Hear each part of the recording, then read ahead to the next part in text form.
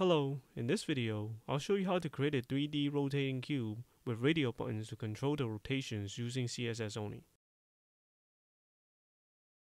To begin, add a div element and apply the cube container class to it.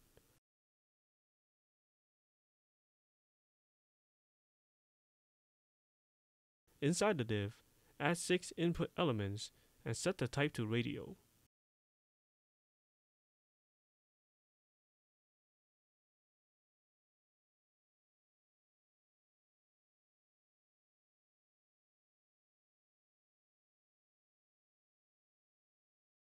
Set the name attribute of each button to cube gallery so we'll put the buttons in the same group.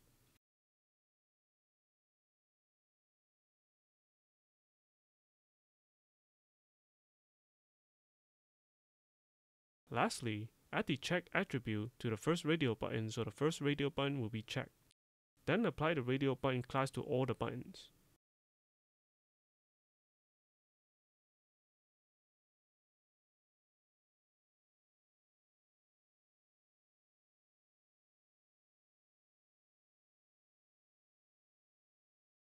For the next part, we will create the cube. Add a div element after the radial buttons and apply the cube class to it.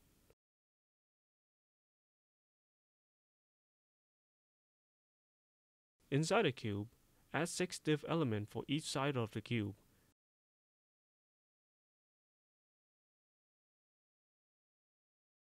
And then apply the cube side class to all of them.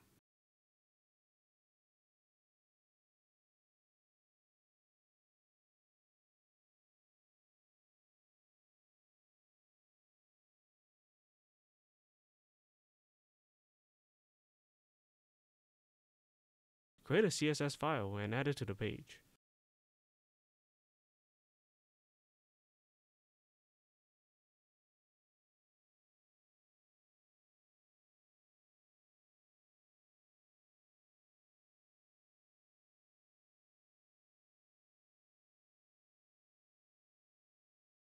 In the CSS file, create 6 variables for the images you want to put on each side.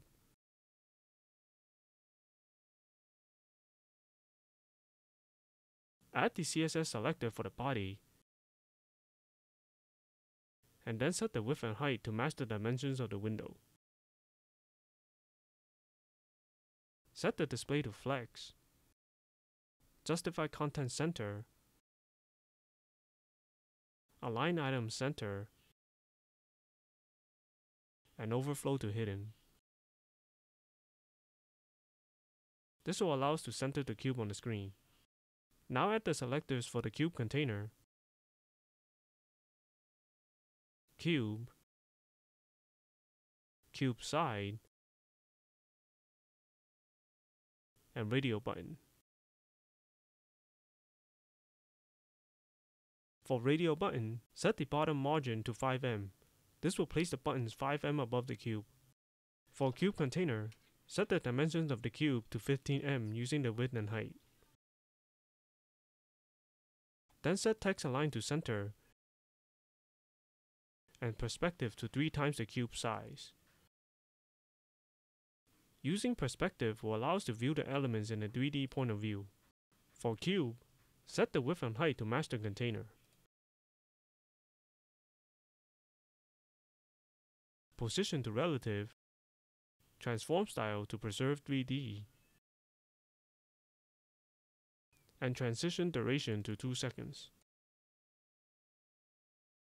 Using transform style preserve 3D will allow us to preserve the 3D transformation while transitioning. Transition duration will help us create the rotation animation. Now for the size of the cube, set the position to absolute. This way we can place each side relative to the cube. Set the width and height to 100%. Background color to white,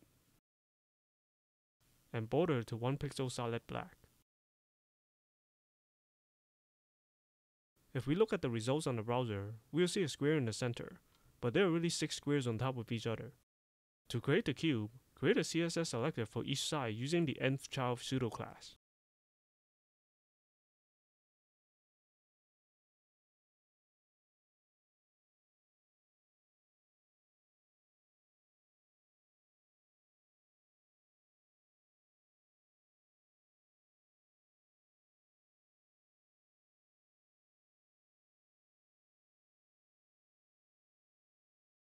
We're starting from 1 and ending on 6 because there are 6 sides to the cube. For the first, second, third, and fourth sides, use the transform property and then the rotate y function to rotate them in the y-axis. For the first, use 0 degrees. Second, use 90 degrees. Third, use 180 degrees. And fourth, use negative 90 degrees. For the fifth and sixth sides, use the rotation x function and rotate the fifth side by negative 90 degrees and the sixth side by 90 degrees.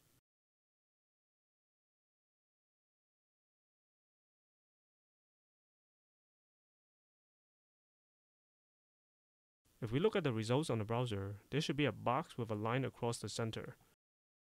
This tells us that everything is transformed correctly. If we add some transform rotations to the cube, we'll be able to see the effects easier.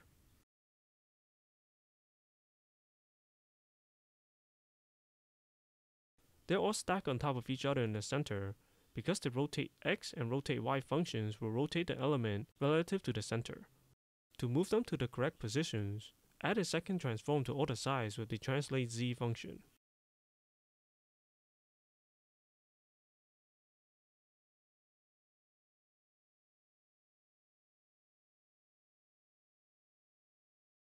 Since the sides are placed in the center, we need to translate it by half the size of the cube.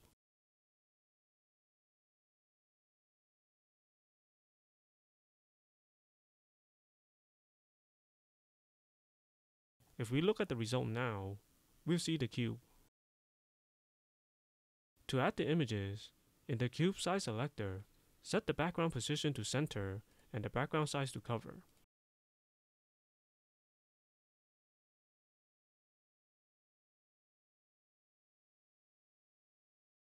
Then for each of the individual sides, set the background image property with the image variables that was declared.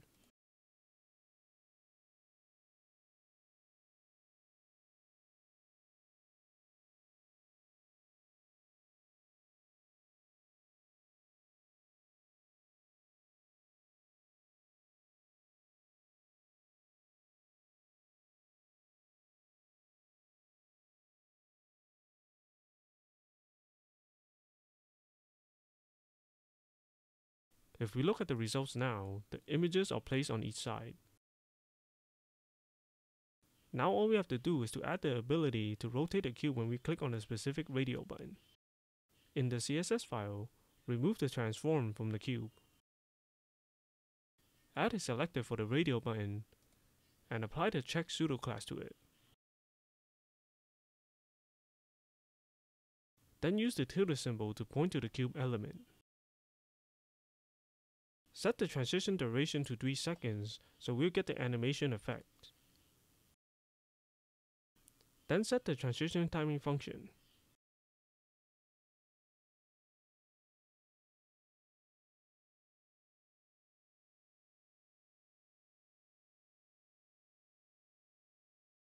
Add the selector 6 more times to represent each of the radial button.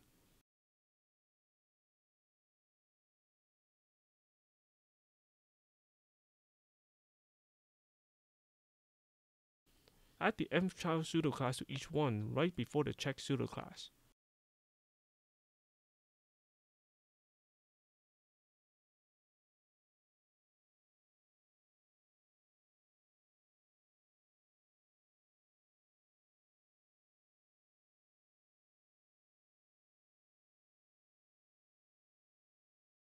Then label them from 1 to 6.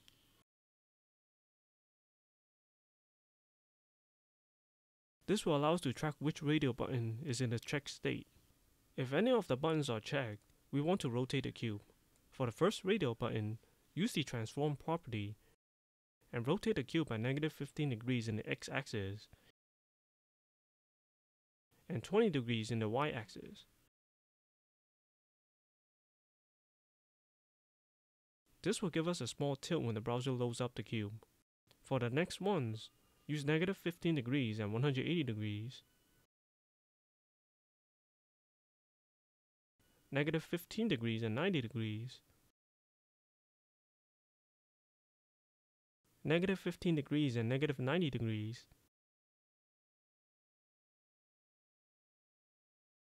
negative 105 degrees and 0 degrees,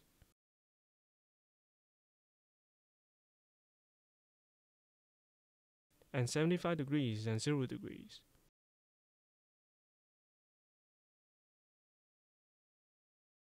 If we look at the results now and click on the radial buttons, our cube will spin to the correct positions. That's all for this video.